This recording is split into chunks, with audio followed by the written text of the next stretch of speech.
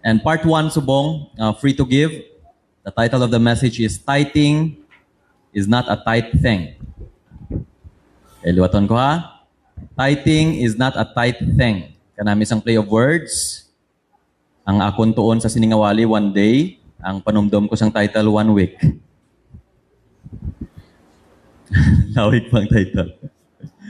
Now, do you know nga ang tithing has been so abused sa aton mga churches that people are left without any option but to give out of fear.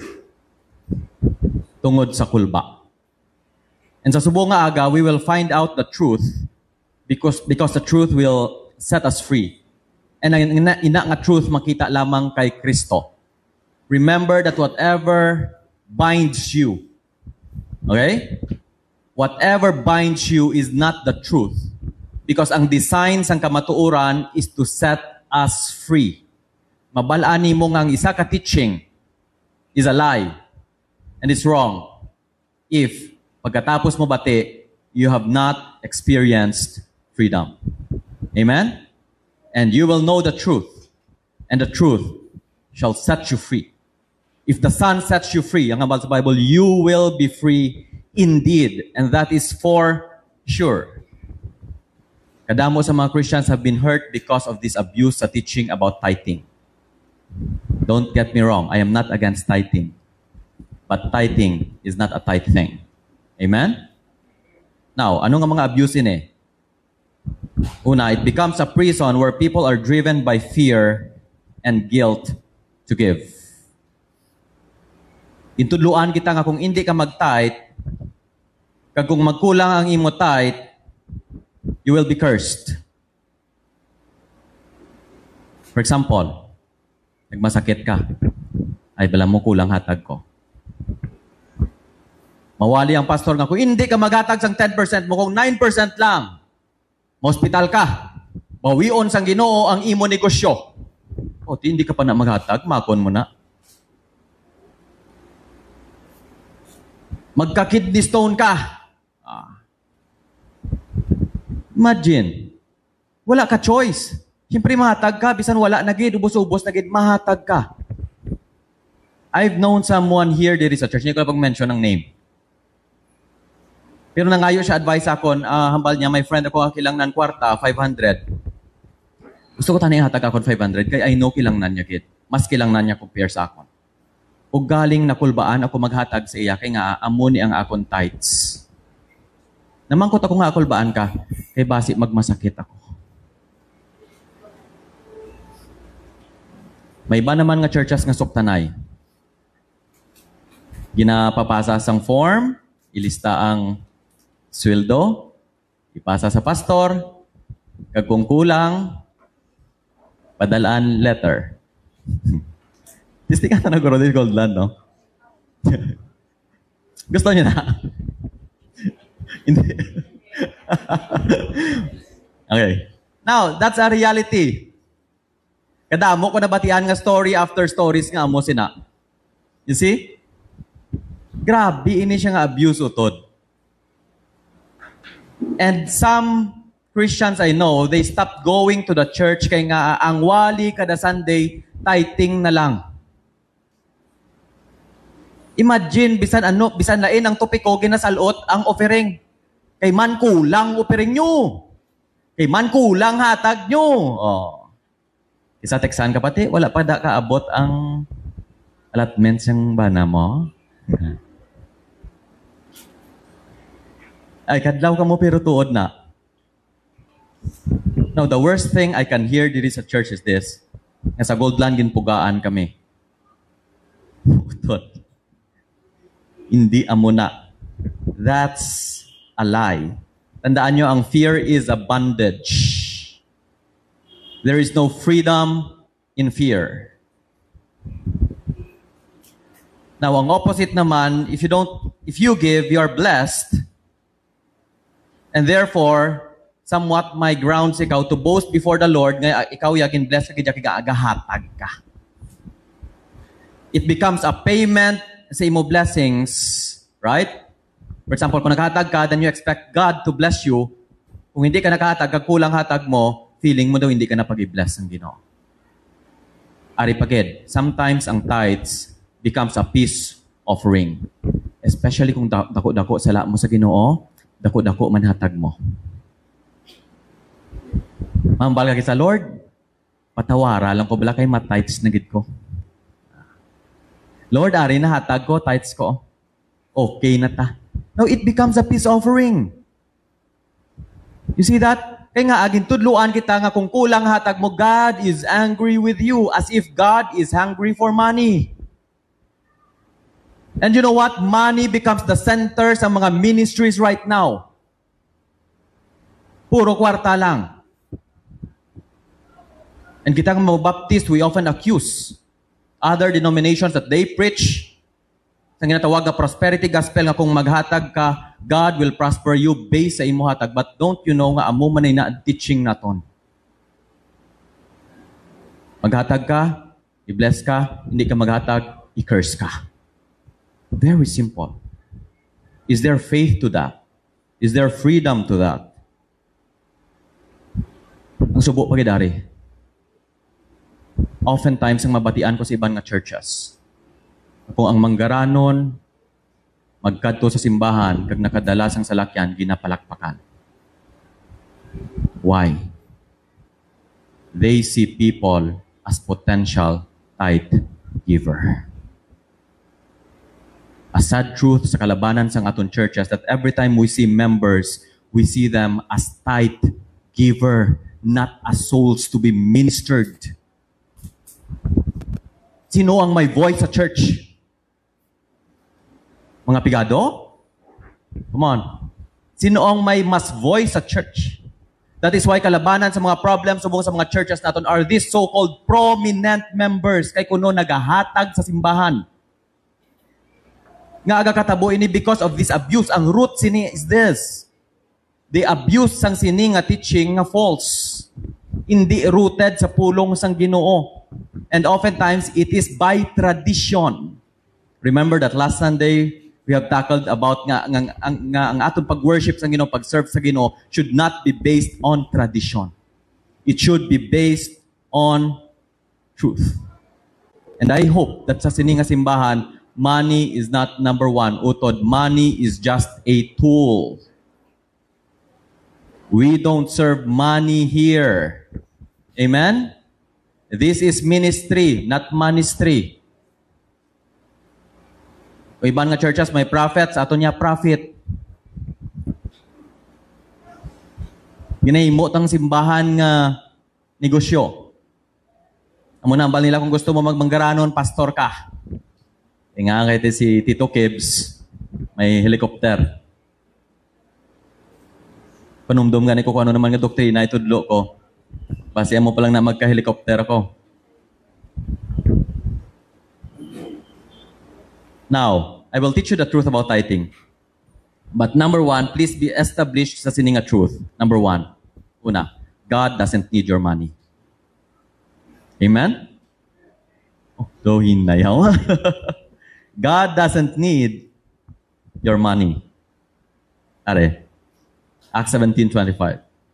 And He is not served by human hands as if He needed anything.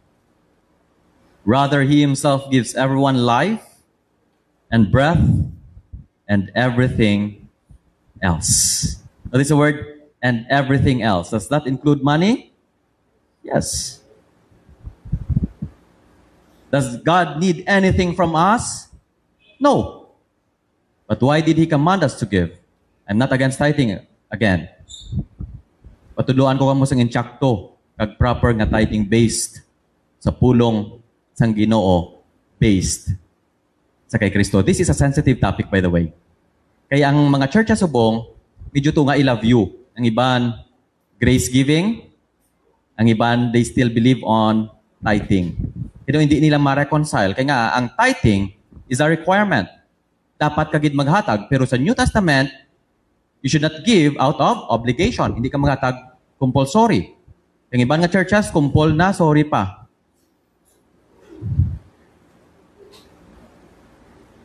Hindi nila ma-reconcile. Now, there is freedom even sa tithes. Growing up, gintuluan kami sa kabatuan to give our tithes. And pasalamat ako na kay Daddy. Kasi growing up, nagdako ko sa ministry ni Daddy. Sa wala nakakilala sa akon, hindi kami nagkilala ni Mrs. Ano siya?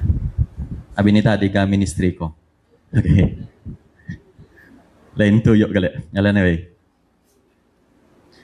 Na-experience ko ang blessing sa tithing. That's why I am confident to teach this. Sa college ko, 20 lang balon ko. Ang makaya sang 20 ko, barbecue lang 5 pesos, kaya nga i-pliti ko pa iban. Shitty, 8 pa na ang pliti sang una. Jabalon ko kanon. But I still give my tithes. Lord, this is for you. Kabalo ka, nga nakagraduate ako sa college, wala ako nagmantiner sang barbecue nga 5. Kaya nga ingaan ko sang Ginoo sa mga classmates nga manggaranon. Gamantiner ko Greenwich, Jollibee, di ba? Burger steak. Hindi burger with. Burger steak. You see, nakanegosyo ako sa college. Load. Before si Manang Melong pisa load na, negosyo ko na sa una. And ang bilog na section ko, sa akon ka pa load. Grabe ang favors ng Ginoo. That is why I'm so confident to preach this. And this is, by the way, the area of my life that wala ako naging faithful growing up. Subong. I must be honest sa inyo. Ang wali subong is also a reminder sa akon. Amen? Tanan kita, igo sini. Igo ay. Alari. Now, under the covenant sang law, there is what we call a tithing. And usually, amo nang gina-practice nila. Tithing under the law. Kita ko sa inyo, ha? Under the law, magambal kita covenant, it is an agreement. Magambal kita agreement, may conditions. If you obey, then i-bless ka. If you don't obey, then i-curse ka. Amo nang agreement between God and man. Amo ni ang covenant sang law nga ginatag sang Ginoo sa kay Moses, the 10 commandments and the 600 plus commandments kang indugang niya later on after sa 10. Now, you must understand nga under the law or the covenant of Moses, ang condition sa Ginoo is based upon their obedience. Are, ang verse. Deuteronomy 28:1 and 2. If you fully obey the Lord your God and carefully follow all His commands I give you today, the Lord your God will set you high above all the nations on earth. Are, if you obey, if you obey, all these blessings will come on you and accompany you if you obey the Lord your God. Now, that's the condition if you obey. Blessings. Okay? Clear lang? Now, how about if you disobey? Verse 15. However, if you do not obey the Lord your God and do not carefully follow all His commands and decrees, I am giving you today, all these curses will come on you and overtake you. O somewhat biblical man. O galing, that is applicable under the law. Right? That is why sa Malakay, ang favorite verse naton, it is actually referring, sa law nga tithing. Kaya nga, tanawan ninyo ang sa Malakay, amo na yung oftentimes ang gina-quote sa mga preachers. Will a man rob God? Yet you are robbing me. But you ask, how do we rob you? In tithes and offerings. Usually, mo niwali, kinakawatan mong Ginoo. Mabalikan ka sa Ginoo, kinagin kawatan mo, kawatan ka. Nari, you are cursed with a curse. Yet you, the whole nation, are still robbing me. Kita ninyo ang curse? If you obey, you're blessed. Butang balon, if you give your tithes, you will be blessed. If you disobey, you don't give your tithe, then you are not blessed. Because under the law, tithing is a requirement. Wala ka choice but to obey it. Now, more on that later.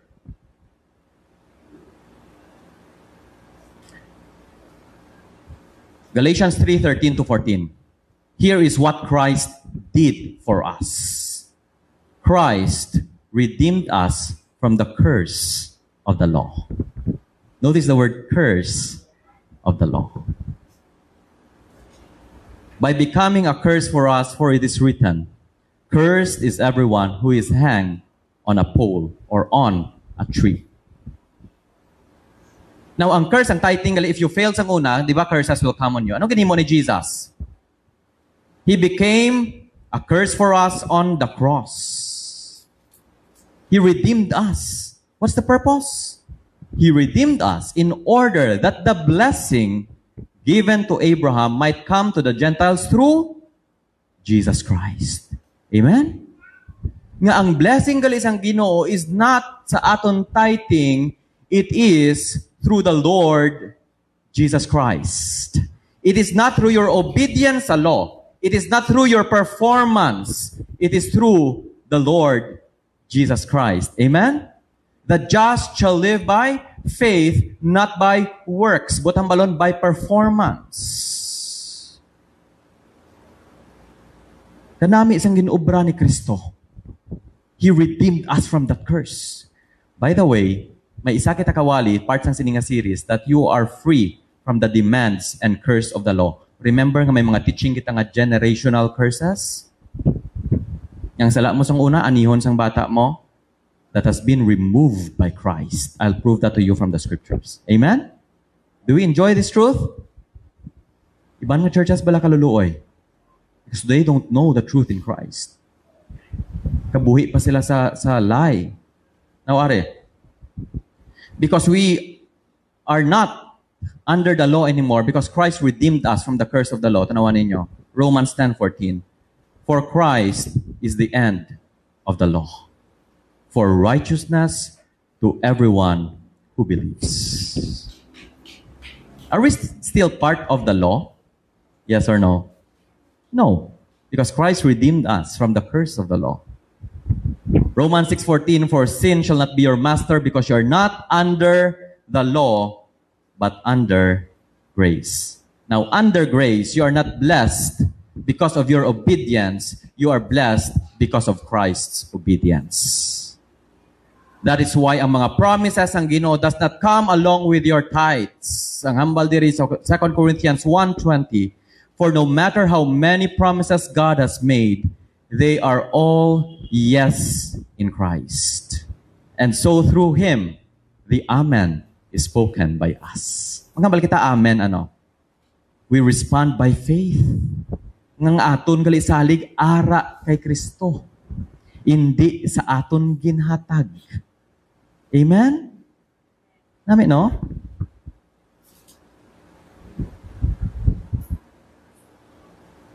Okay, na-miss kong isa ka verse. Anyway, are. Ang hambal ko kayo na under the law, tithing is a requirement. Are ang verse. At that time, men were appointed to be in charge of the storerooms for the contributions, first fruits and tithes. From the fields around the towns, they were to bring into the storerooms the portions required by the law.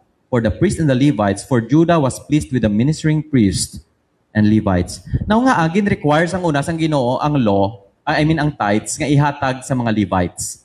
Mga Levites, by the way, are the ones serving in the temple. Nga agin impose ang Ginoo nga layi. Nga requirement siya, nga hindi siya optional. Why? Because ang tribe of Levi, wala sing land nga ila. Kaya nga, din ila work ara sa temple. Full-time ang ila service sa temple. Please note that kay agin quote na ni Apostle Paul later on sa New Testament. Pakita ko sa inyo ang principle. Kay Apostle Paul draw ay parallel. Sakto? Lupit na ako. Parallel truth dira. In quote na dire.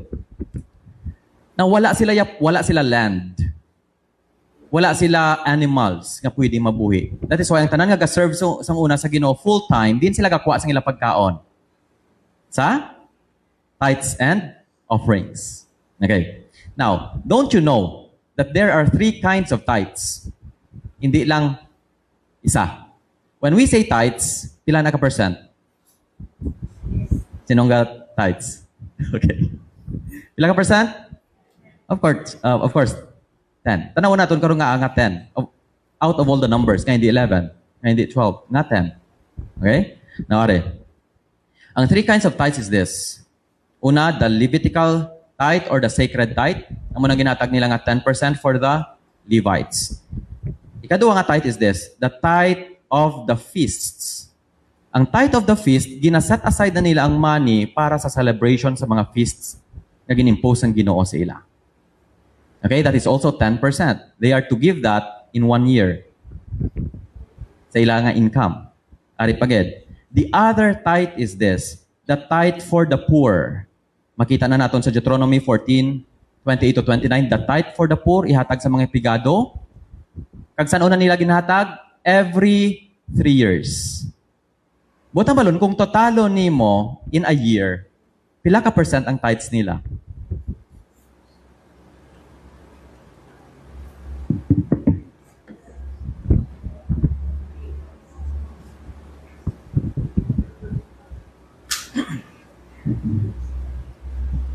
Okay, ginim na ako tubig kay mango ko sa math.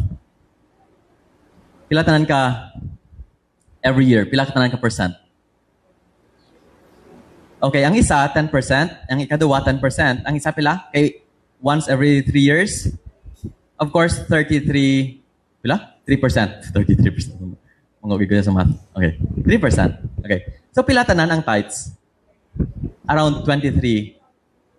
I think nawali na ni Daddy before. That's why I dig in deeper sa sining numbers. So actually, kung sundon gid mo ang Levitical system nga tithing, nga nga under sa law nga tithing, kung gusto mo amugid ang sundon mo nga sistema, hindi utod 10% lang dapat ang ihatag mo sa Ginoo. Kundi 23 or 24%. You see that? And there are inconsistencies sa practice sa mga churches right now. Now, din sila mahatag sa mga Levites, sa mga priests. In what form? Now, here's the interesting truth. Don't you know nga ang tithes was never in monetary form? Oo. Kabalaw mo sina? Nga under the law, gali, hindi kwarta ang ginpangita sa Ginoo, and yet we preach. It's all about the money. Oh. Now, Aryo, pakita ko sa inyo. It's not in the form of money. It's in the form of fruit, grain, or livestock, but not money. Are, to the Levites, I have given every tithe in Israel for an inheritance in return for their service that they do. Ara na ila inheritance na ya. Eh wala sila land. Now, every tithe of the land, whether of the seed of the land or of the fruit of the tree, is the Lord's. It is holy to the Lord. Are pagad, verse 32, every tithe of the earth, animals, and flock, every 10th animal that passes under the shepherd's rod will be holy to the Lord. Kita ninyo? Now, ang paghatag nila gani animals, seed, fruit. That is why sa Malakay, going back, ang favorite ko natin ng verse na pero may ginagamit is this. And I don't know if you've noticed this. Tanawan ninyo. Malakay 3:10. Bring the whole tithe into the storehouse. Now, notice the word storehouse. That there may be food in my house. It's not money. You see? If you want tithing under the law, you should practice sang seeds, sang fruits, kag sang animal. Sino may karabaw dire? Next Sunday dala nyo. Sino may kanding dire? May saging. Especially ko saba. Tugod ako pa na daan.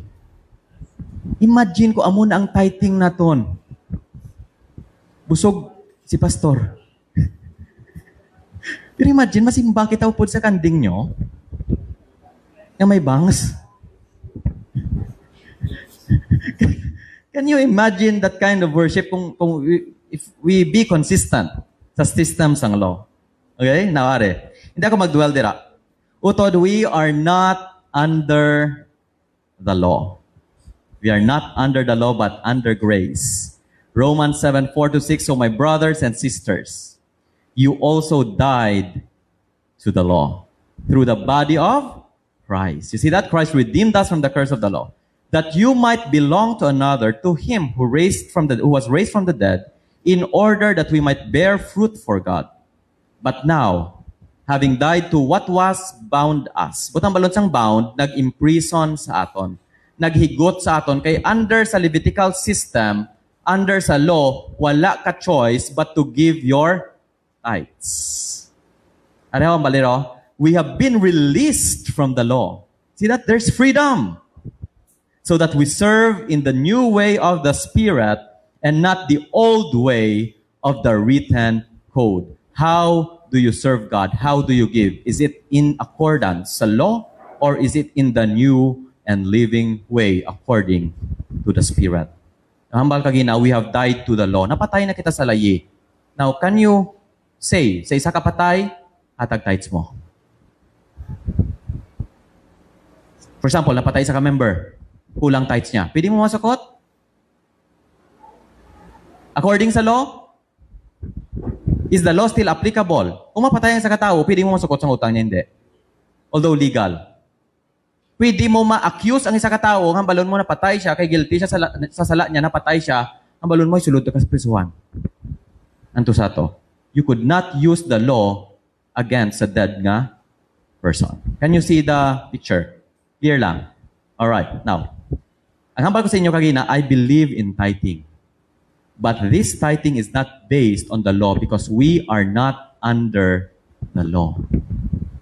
And this is seldom taught. And I must be careful kay doctrine ini siya. Okay? Please listen carefully. Medyo madugay-dugay kita subong pero hindi magkita kalabot alauna. Are. Not a law-based tithing, but a tithing that is based on faith. A principle of faith. Di na siya halin. Are.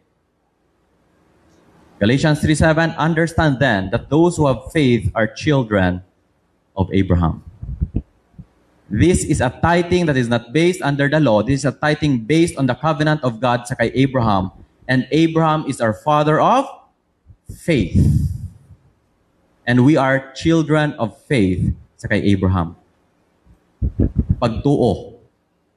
Now, Abraham gave his tithe sa kay Melchizedek, and I'll tell you kung sino ni siya si Melchizedek karon. And this is 500 years before the law was given. You see that? Ang tithing precedes the law.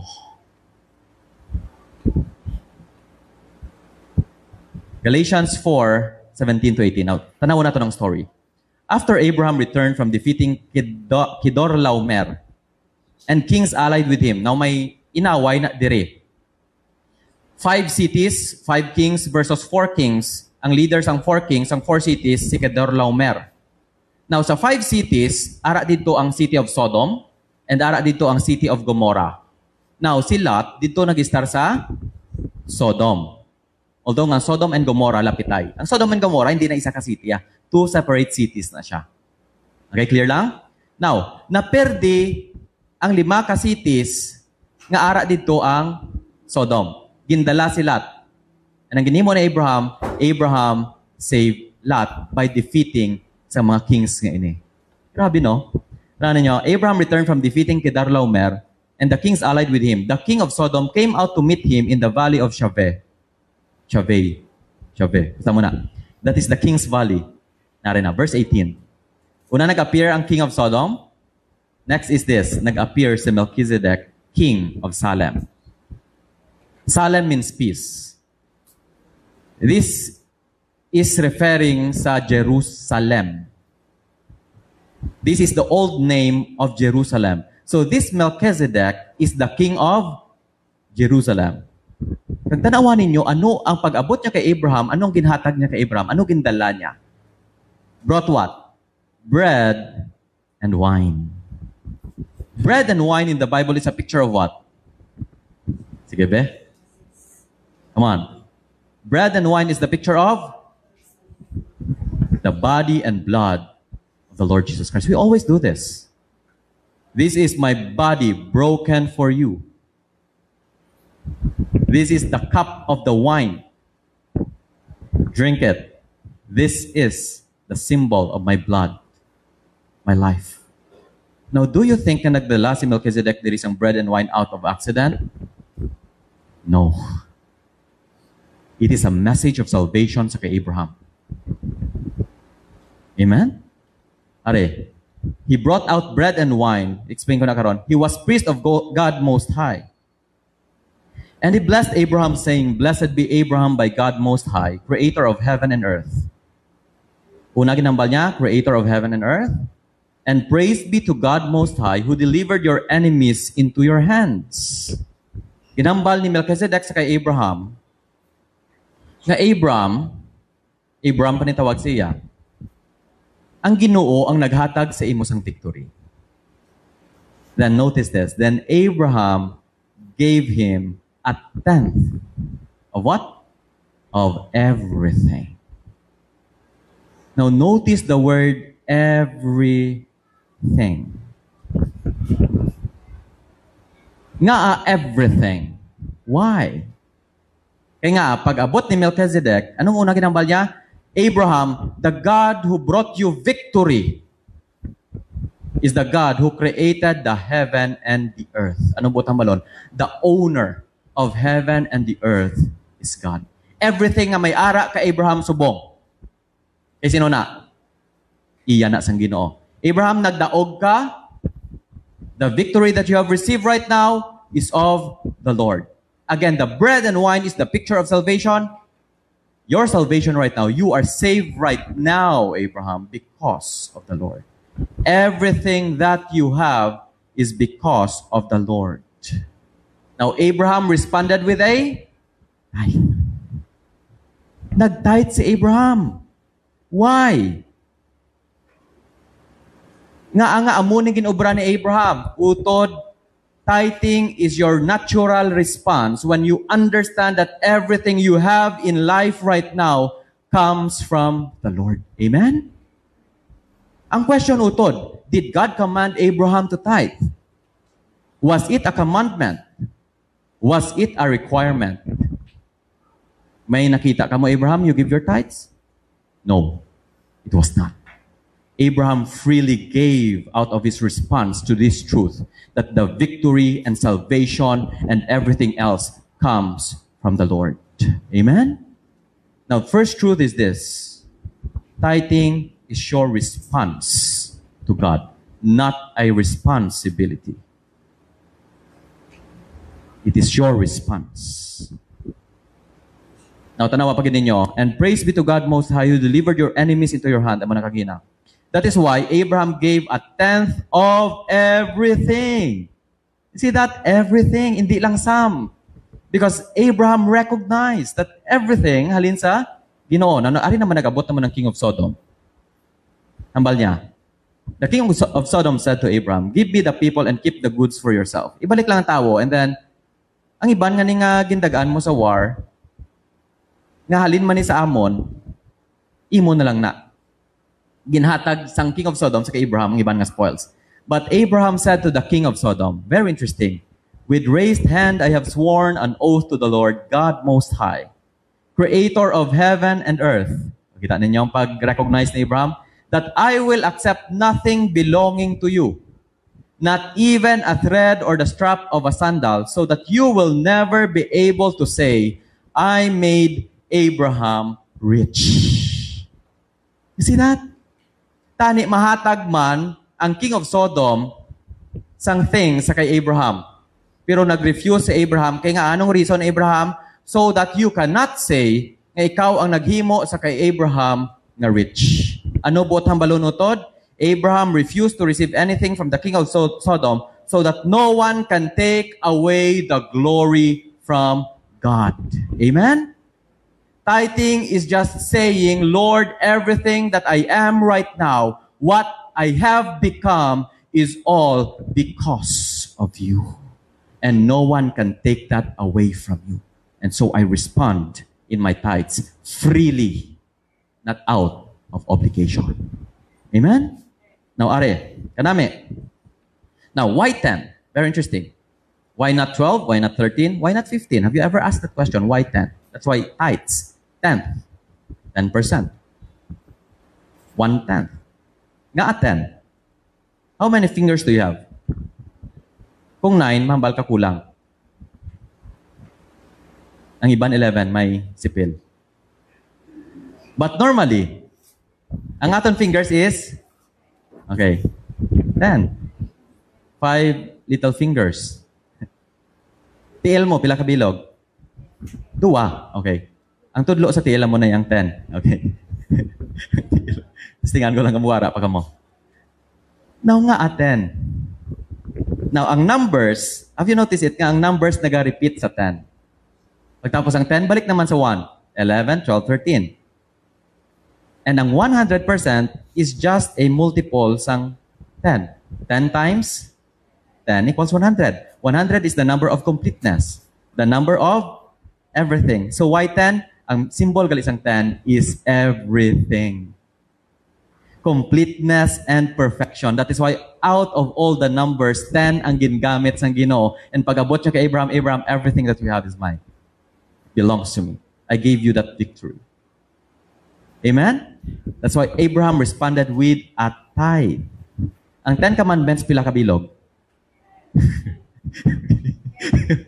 Okay, of course 10. 10 commandments na gani. Disciples si Jesus, pila ka bilog? Oh, di ba? 10 man. Okay. 12. Okay, 12. Wala na yalabot actually. Wala na yari. When the servant of Abraham brought 10 camels, pagpangita niya sa asawa ni Isaac. Tanawan ninyo. Then the servant left, taking with him 10 of his master's camels, loaded with all kinds of good things from his master.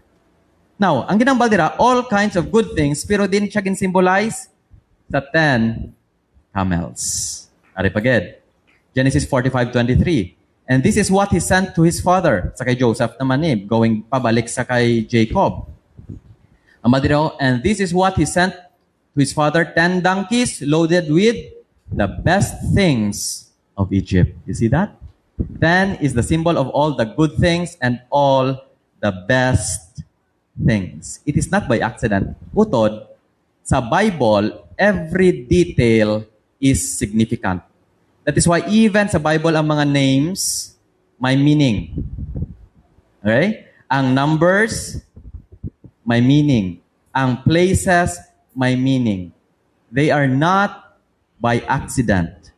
10 is a symbol of God's everything. Now, another account, not only sa kay Abraham, but sa kay Jacob. Ari naman, Jacob. So early in the morning, Jacob took the stone that he had put under his head and set it up for a pillar and poured oil on the top of it. Now remember nga si Jacob nalagyo sa kay Esau. And wala siya bayo. I mean, wala siya nami nga bayo. Kay, wala siya kwarta. And so God appeared with him in a dream. And so early in the morning, Jacob took the stone that he had put under his head and set it up for a pillar and poured oil on top of it. He called the name of that place Bethel, but the name of the city was Luz at first.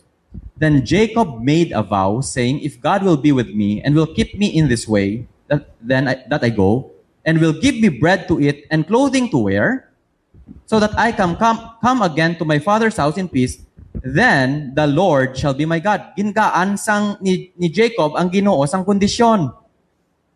Butang balon, Lord, if you bless me, amo ni obrahon ko.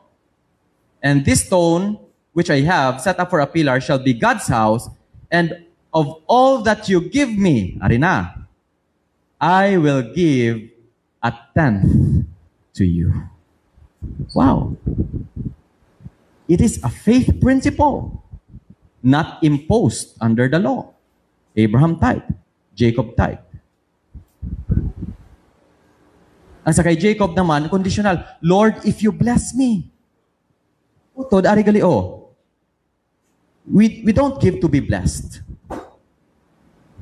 We give because we are blessed. Amen? Which is correct? Give and be blessed, or blessed and give? Oftentimes, ang ginatudlo sa aton, you must give to be blessed. Of course, there are a lot of scriptures to that. Ma-prove na nila. Ang right question is this: which should come first? Not what is right. Okay? But rather, diin dapat ang mauna. Of course, everything comes from the Lord. Una, bless ka sa Ginoo, and then you give. And then when you give, He is blessing you more. Amen? Then you give more. Then God gives more and more. Sakto ng hambal, permi nga, you can never outgive God. But you must remember that God is the blesser, not us. Again, God doesn't need your money. We give not to receive. We give because we have received. Amen? Oftentimes, batian ko ang 10%, iya na sang Ginoo. Ibalik sa Ginoo ang 10% kay iya na. Utod, ang 10% iya sang Ginoo, yes or no? Yes. How about ang 90%? Have you ever asked that question? Ang 10% is just the symbol of everythingness sa Ginoo sa kabuhi nimo. The truth is this, nga ang 10% ka ginhatag mo iyan as ang Ginoo, as well as the 90% nga nabilin sa imo, iyan na sang Ginoo. Pasalamat kita nga wala kang require sa Ginoo to give 100%. Amen? And yet kabudlay pa maghatag.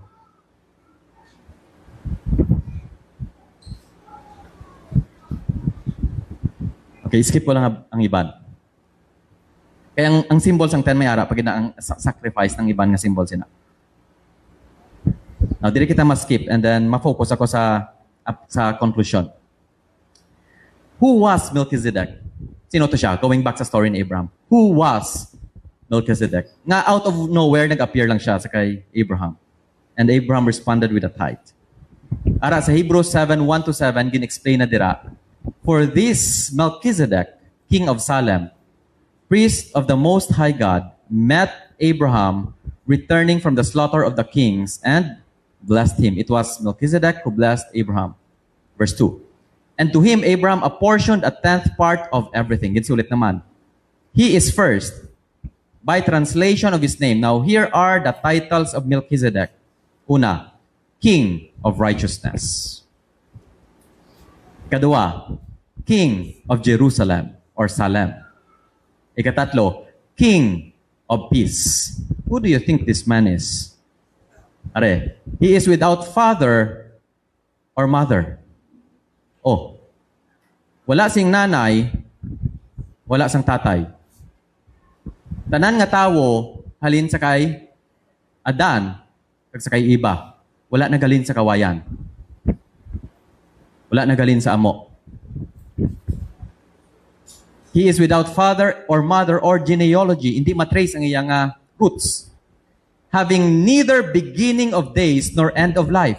What kind of creature is this nga wala beginning, wala sang end? Is this an angel? Ang angels may beginning, wala. They are also created beings. What ang balon? They have beginning. But this Melchizedek, wala sang beginning, wala sang end. But resembling the Son of God, he continues a priest forever. Now nga, ginhambal resembling the Son of God. Kaya nga, wala pa ni-reveal diri si Jesus Christ as the Son of God. Later pa na sang incarnation niya.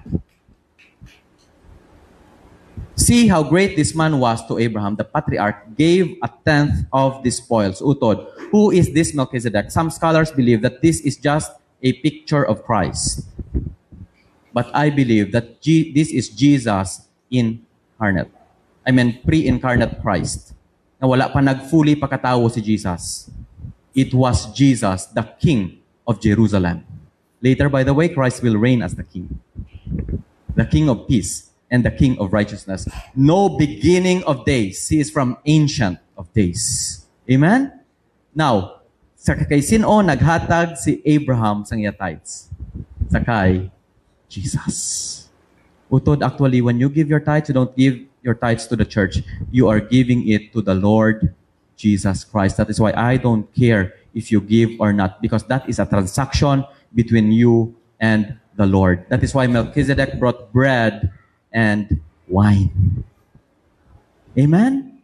Can you see the picture? It was the Lord Jesus Christ. And notice this. See how great this man was, to whom Abraham the patriarch gave a 10th of the spoils. And those descendants of Levi who received the priestly office have a commandment in the law. Now sa law na commandment na to take tithes from the people, that is from their brothers, though these also are descended from Abraham.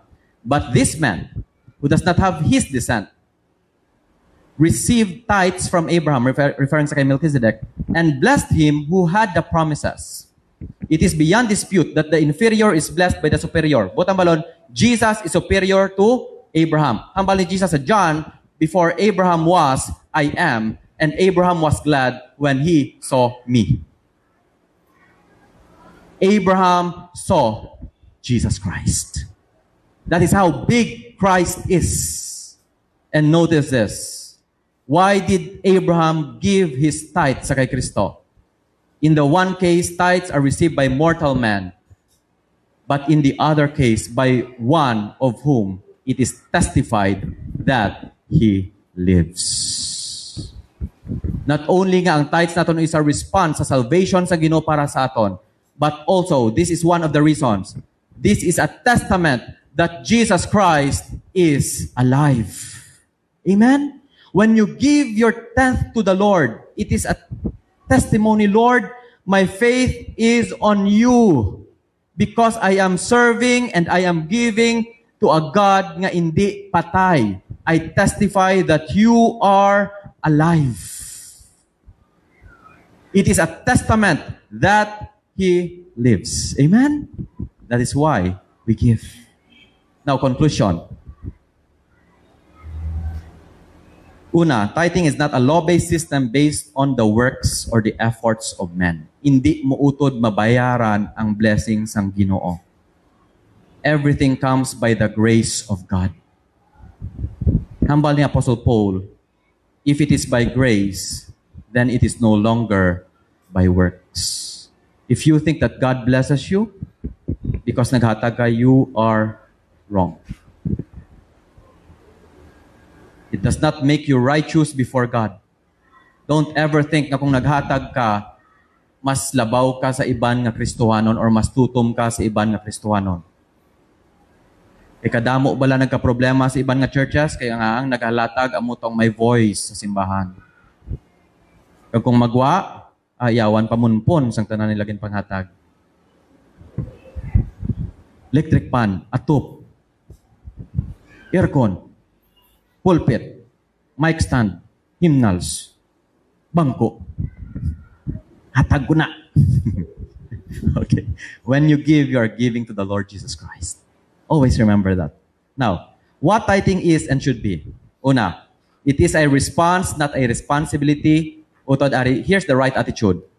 Not I have to tithe, but rather I want to tithe. Doton ko ha? Not I have to tithe, but rather I want to tithe. A recognition that everything you have comes from the Lord. It is a language of faith, a proof that our faith is not on money, but on God. Again, anong symbol sang tithe? Lord, everything comes from you. I respond. How can you know that your faith is on God? What is the proof of your faith? Because again, faith without works is dead. Hindi niya pwede nga, dahil plangga ta ka. Pero hasta lang sa text, wala gani label. Mangkot ka sa yati, pakaslan mo man ko. Now you have to prove it. Propose ka. Okay. Amigo ko nang propose ng ligat si Mana. Congrats. Pakita. Okay? This is a language of faith. A proof ng imo tuod nga pagtuo kag pagsalig hindi sa money nimo kundi kay Kristo. Amen? Our response to Christ's love for giving us His life. Ari paged, giving is God's protection against greed. Si Sugar, kung may ara na siya french fries, may tithes na siya sa akon. Ginapangayuan ko. Protection from greed. Pero actually, gutom lang gid kuya. Natudluan mo ang bata mo maghatag para hindi magdalok. Amen? Now, this is one of the ways nga ma-exercise nato ng aton nga faith sa Ginoo. Imagine, everything you have, for example, may nag-abot sa imo, Lord, I set aside my time sa imo nga, halini sa imo, Lord. Hindi ni halin, tungod kay madiskarte ko, tungod kay sagad ko, Lord, halini niya sa imo. Kanami, no? Imagine every amuna, gina-acknowledge mo ang Ginoo nga you're not forced. It's out of love and out of freedom nga halin sa imo. Kanami isang relationship, mag-enjoy ka sa Ginoo. Amen? Now, it is used for God's work. Ari, ang hambal ko kagina, tandaan ninyo ha. Nasang una, aghatag ang mga Israelites sa temple to support some work sa mga Levites. Now, gamit ni Paul the same pictures in the New Testament. Now, 1 Corinthians 9:13 to 14. Don't you know that those who serve in the temple get their food from the temple? And that those who serve at the altar share in what is offered on the altar? Now, bali Paul, in the same way. This is referring to the tithes of the people. Kung magatag sila, may portion ang Levites. Now, ang bali Paul dire, in the same way, the Lord has commanded us. You see that? The Lord has commanded us that those who preach the gospel should receive their living from the gospel. Ang tithes ninyo utod, this is not to build sang dako nga church building. I want to be clear sa inyo, we will not go after material success. We are here to preach the gospel of the Lord Jesus Christ and to expand and go outside. Nga damo sang kalag nga ma-save. Importante ang kalag, but utod, we also need money. I'm not saying we don't need money. God doesn't need our money, but we need it for His work. Kag kung wala kita ginsugo sang Ginoo maghatag, kag hindi obliged, butang balon nga ang paghatag sa Ginoo is a privilege to be a part of God's work. Amen? Law ay mo nagawalis, Pastor Gutom. May ko, pastor nga, napatian magwali ka ibubunot sa membro nila. Kaya nga ang membro nila pero may kapo sa Starbucks, si pastor ka mantener 3-in-1. Katatlo patimplahon, kati 3-in-1.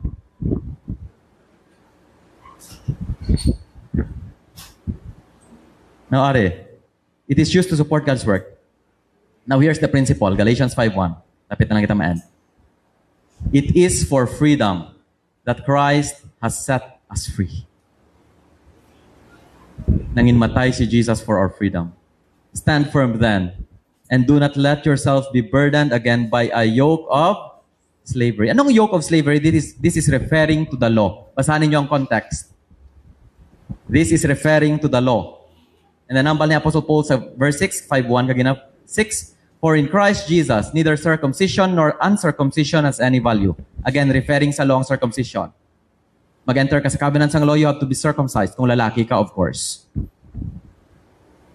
Ariambal, the only thing that counts sa tubangan sa Ginoo is this. Faith expressing itself in love. Ang nag-count sa tubangan sa Ginoo is not the amount. Amen? It is the faith that goes with it. For without faith, it is impossible to please God. And everything that does not come from faith is sin. If you are giving your tithes out of obligation, kay nakulbaan ka, kay gusto mo lang niya i-bless ka, bisan wala pagtuo dira, bisan wala ka nagsalig sa Ginoo, bisan wala mo gin-recognize ang Ginoo, nga everything comes from Him, nagatag ka lang kay kilangnan mo, then you are sinning against God. I'm not the one who said that. It's the scripture. Because anything that is not faith is sin. Nothing counts except faith expressing itself in love. Therefore, ang aton tithing should come from faith and love. Ang bal ni Paul about love. Lord our God, all this... Kita mo lang. Dala na verse ko. Why ko nalista? Ang bal ni Apostle Paul about love. 1 Corinthians 13:3. If I give all I possess to the poor and give over my body to hardship that I may boast, but hath not love, I gain nothing. Ang bala ni Apostle Paul, bisan ano kadako ang hatag ko, bisan ihatag ko tanan sa mga pigado, but if I don't have love, I gain nothing. It means nothing sa tubangan sa Ginoo. Amen? We must give out of faith and out of love. Amo na hambal ni David, 1 Chronicles 29:16 to 17. I know, my God, that you test the heart and are pleased with integrity. All these things I have given willingly and with honest intent. Now notice the word, test of heart. Ang importante gali sa Ginoo, ang imo tagipusoon, hindi ang wallet nimo. Hambal ni David, all these things I have given willingly and with honest intent, and now I have seen with joy how willingly your people who are here have given to you. Naghatag sila. Sorry, ari lang first part to. Lord our God, all this abundance that we have provided for building you a temple for your holy name comes from your hand. And all of it belongs to you. Ano ginihimo ni David? Gin-recognize niya nga ang tanan nga ginhatag nila para sa Ginoo, din halin? Halin man mismo sa Ginoo. And that is the source of their willingness sa paghatag. Tithing is a matter of the heart. It is a matter of faith and love. You should not give, utod, if it is not out of love. You should not give if it is not out of faith. Kung gaduwa-duwa ka, hindi maghatag. Bago mo kabati sinang wali ay. But here's the commandment sa scriptures. Sorry, pakita ko sa inyo ha. 2 Corinthians 9:7. Each of you should give what you have decided in your heart. You see? It's a heart matter. Not reluctantly or under compulsion, for God loves a cheerful giver. Now, here's the two commandments sa scriptures about giving. First, you must give cheerfully. Amo nang permi ginawali. Second commandment is this. You must not give under obligation. Ano butang balon? When you feel obliged, do not give. Ang second, wala ginawali. Kaya usually ang ginawali ang first lang. Ang second, pilitan ka man wala, hatag. Yadi pa na. Utod. Dito sa gold land, we must stick to the Word of God and uphold the Word of God. Amen? If you feel obliged, wala kayo kapati sa tithing, so be it. So what? Suplado ba? But if you give cheerfully. If you have decided to, Lord, I decided in my heart, everything that I have is yours. I respond in my tithes. Pero kung duwa-duwa ka, hindi maghatagutod. And don't feel guilty. God still honors that. Kung mataglaman nga napilitan kayo, again, you're sinning. You must give cheerfully. Do not give out of fear and guilt. Give freely. Now, here's the promise ang law. And favorite ni usually. Naton. Bring ye all the tithes into the storehouse, that there may be meat in mine house, and prove me now herewith, saith the Lord of hosts. Now, try to prove me. If you give your tithes, that is under the law. If I will not open you the windows of heaven, and pour you out a blessing, and that there shall not be room enough to receive it. Now that is a promise under the law when you faithfully obey the Lord in your tithing. But utod, again, this promise was fulfilled by Christ in behalf of us. Now look at this, Romans 8:32. He who did not spare his own son, but gave him up for us all, how will he not also, along with him, graciously gives us, ilang ka things? All things. Ang word nga graciously dila is freely give us all things. Is it along with your tithes? No. It is along with Christ.